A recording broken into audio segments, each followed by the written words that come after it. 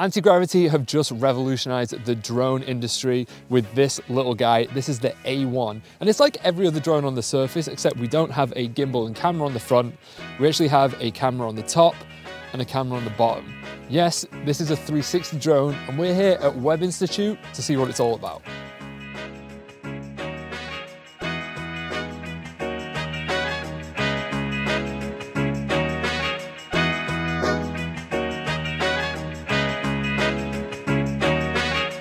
There is a lot to talk about with the A1, but straight away, the video capabilities, we have 8K 30 frames per second. And because this is a 360 drone, we can reframe after the fact and get crazy dynamic shots, when in reality, we're just flying in a straight line. I mean, look at this shot right here. It looks like I'm doing this crazy camera movement, but I'm literally flying in a straight line and then reframing in post-production. And that's thanks to this remote, the grip motion control, as Anti-Gravity are calling it. And basically, this makes this the point and shoot or point and fly of drones. So you turn it on, you point the remote where you want to fly, you squeeze the trigger, and the drone goes that way. It's really that simple. And as this is a 360 drone, we're going to need to see all of our environment. So you do have to wear kind of VR goggles. And they are kind of crazy looking, but I guess in a good way. And this eyepiece on the right, actually, or the left, depending on where you're looking at it, is actually a screen. So when you're flying, your friends can see what you're seeing through the goggles, which makes FPV droning kind of a shared experience for the first time, which is really cool. And we do have the battery here connected to the goggles, which you do have to wear around your neck because the cable isn't that long. I would have loved for it to be a little bit longer just to put in my pocket, but what can you do? So this looks a little ridiculous, but I'm going to kind of talk you through the menu screen so you can see what I'm seeing. And when you turn it on, you're greeted with the equivalent of a 200-inch screen. And I was going to talk about this later, but because it's really cold out here and I've just put this on, the glasses are fogged up, but we actually have a defogging function. So I'm going to press that now. And then the internal fan boots on at maximum wind power, and then it kind of cleans up the glass so you have clear vision. So you'll never go without, you'll never get blinded by the fog in here. So that is fresh. Turn it off and it goes off. It's really cool. So you can also adjust the eyepieces so you can see the screen what you want. So we have diopters from plus 2D to minus 5D if you wear glasses, and that fits your prescription. You can wear these without your glasses. I do not have that prescription, so I switched to contact lenses today, but you kind of twist these knobs on the bottom to make sure that they are in focus, and that's perfect. And you can also move these from left to right to get the eyepieces perfect so you don't get any double vision, which is awesome. So very, very accessible for a lot of people, which I love. Unfortunately, I don't fit into that category, but contact lenses for the win. So once you're all set up and you can see everything, you're greeted with this menu and you have everything that you need to control from here. So we have from all of like the camera parameter settings and things like that to the outer display. And then down on the bottom, you can go into different menus and you use the remote like a cursor. So I want to change the camera settings, I just point to that, click the trigger, and then we have SD card slot, storage management, all that kind of stuff. The drone's not on right now, so I can't see any of this, but you can change all your safety settings, your flight control, how aggressive you want each mode to be. Really awesome. So you can also change the view, so from immersion, which gives you more of a screen, but you get a little bit of stuttering in the video playback. Or a smaller view so you can see, so you get smoother playback when you're flying. I have it in the immersion view right now because I just love having this big screen. It's really cool. But we are all set to fly, so I'm going to power on the drone and let's get flying. So now we've turned the drone on and it's really cool. I can see Pat filming right there.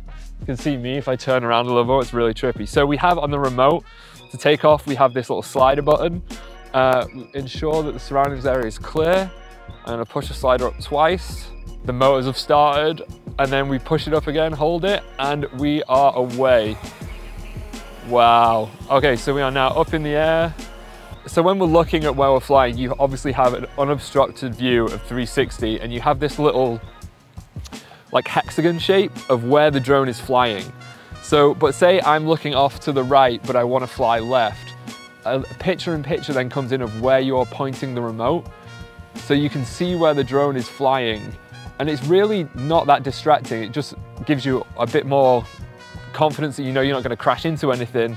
And it's just an added safety feature that also, it just makes it really easy to navigate this. And what on an other drone would possibly take 2 or 3 people to operate with like a bunch of different screens, You now just have one person doing this. And while you're flying, you can also be at ease knowing that the A1 has obstacle avoidance sensors. Now, most of these are at the front of the drone, but because this is a 360 drone, you're pretty much going to be flying straight the whole time. There's no need to be doing a sideways or backwards movement because you can just fly straight and then reframe it to look like it's going sideways or backwards after the fact. So you can fly straight and be safe and still get those dynamic movements that you want in post. And we've all done it, but if you forget an SD card, do not worry because there is 30 gigabytes of internal storage.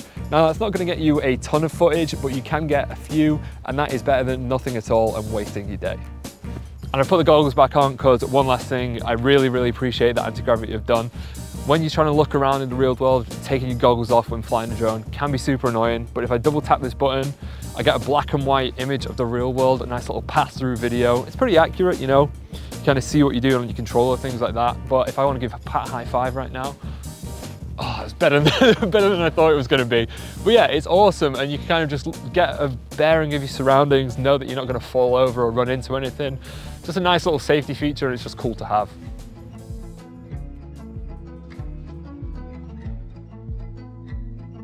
So it's a really simple controller, it's nice and ergonomic, it feels really good in the hand, and it's also really nice and lightweight, a lot lighter than I thought it was going to be. So really impressed with this, and it just kind of fits perfectly. And you can operate this with gloves, which on a day like today, I'm really happy we can do that.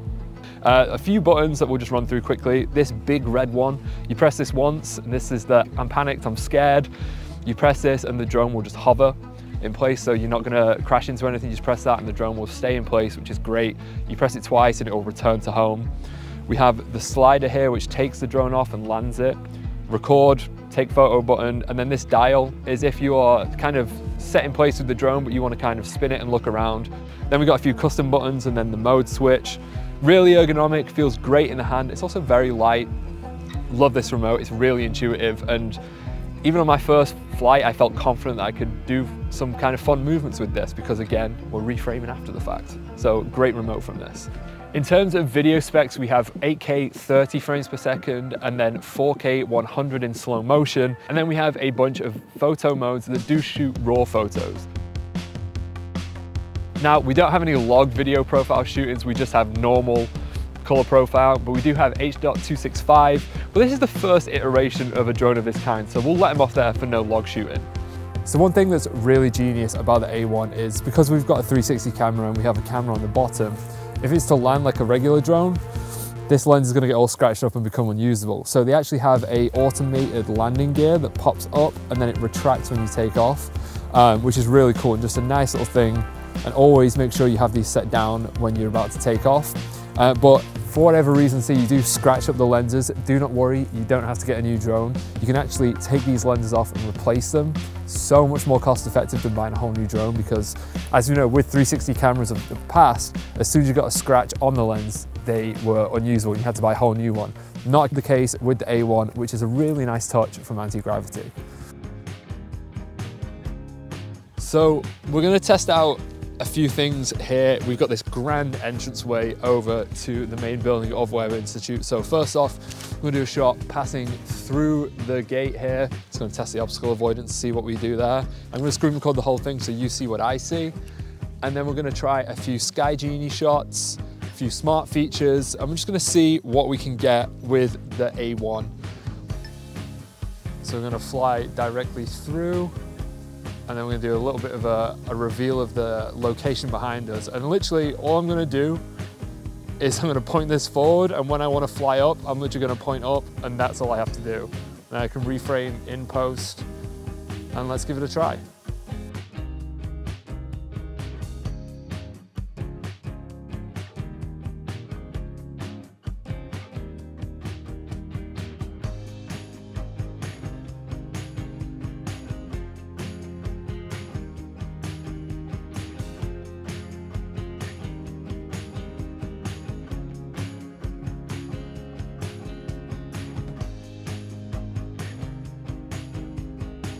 So when you're flying, you have two modes that you can choose to view the world in. So we have free motion, where you kind of can look around and see the world around you in 360, or you have FPV mode to give you that more single lens and kind of, you'll only see where the camera is kind of pointed. but I'm not really sure why you'd want to use that unless you turn on the virtual cockpit. So this is definitely a fun little feature that you kind of put in just to have a little play around. It is kind of funny. So when you do this, you can choose a character, either like a broomstick, a dragon, or a kind of spaceship, and then it's like an AR character comes in to the goggles, and then you're like flying around on the character that you've chosen. It's just a little bit of fun, but I'm gonna do the same shot I just did of kind of low and reveal, but I'm gonna put dragon or spaceship. I'll go with dragon. Okay, so to do this, I'm gonna first set it up. So let me screen record so you guys can see what I'm doing. So we're back in the virtual cockpit. We've got our trusty dragon. It's like something like Game of Thrones. And I'm gonna do the same thing, but with an AR dragon.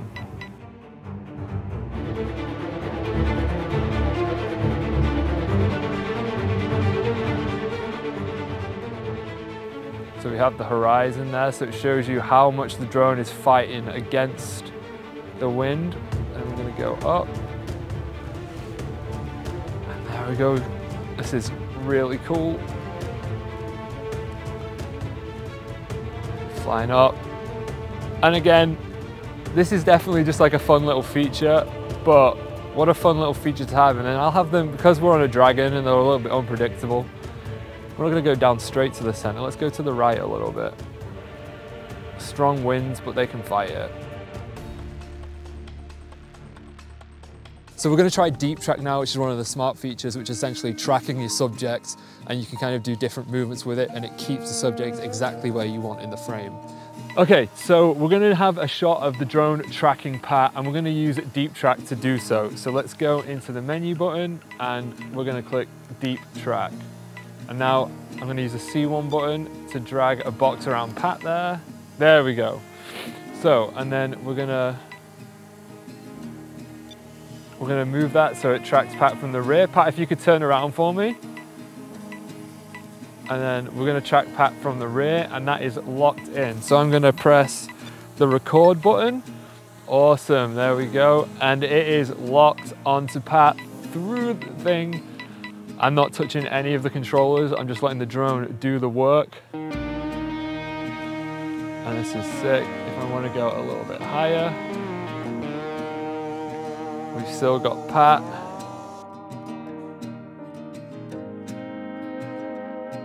But my favorite one and favorite name of all the smart features is Sky Genie. Now this is a bunch of shots that are already pre-programmed, so you don't have to do anything, you just click go and then the drone will do all the work for you. So this is basically you're guaranteed to get a good shot out of these. So if you're in a pinch and you want to get a few different dynamic movements, definitely try a bit of Sky Genie.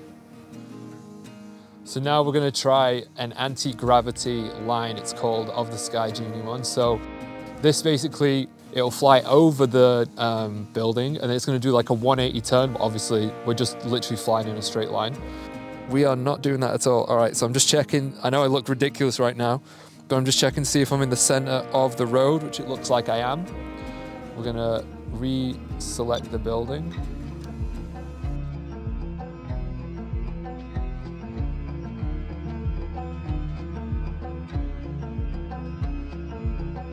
And then it shows you in the goggles, what I'm seeing right now is what the finished product will look like. So you can't look around at your surroundings in this. Ooh, that's really cool.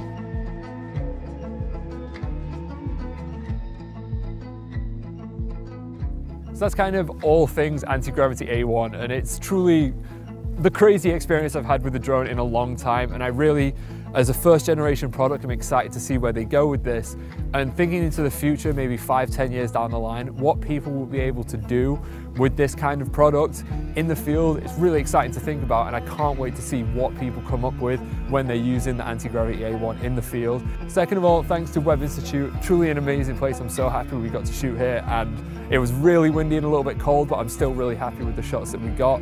But let me know what you think of the footage of the anti-gravity A1. Do you have any questions about it? Are you looking to get one? What do you think of the footage? All of those questions, comments, concerns, leave them in the comments below.